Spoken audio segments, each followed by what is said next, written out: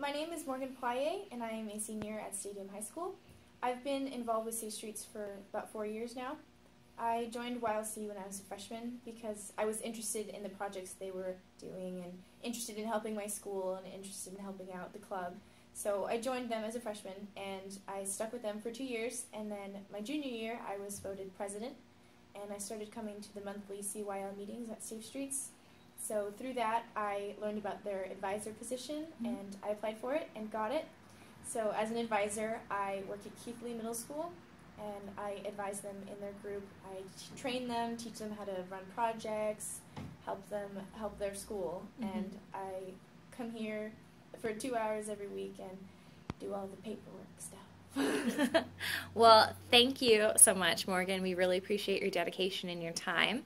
I understand that you are a senior this year, so why don't you take a little bit of time, tell us where you plan on going from here. What are your next steps? I plan to go to Pacific Lutheran University to study theater and theater tech, and I'm planning to apply for a job at Safe Streets over the summer. Awesome.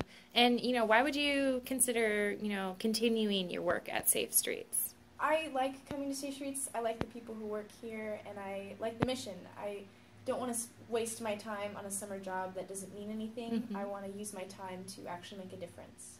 Awesome. Well, thank you for your time, Morgan, and once again, congratulations on being our Safe Streets champion.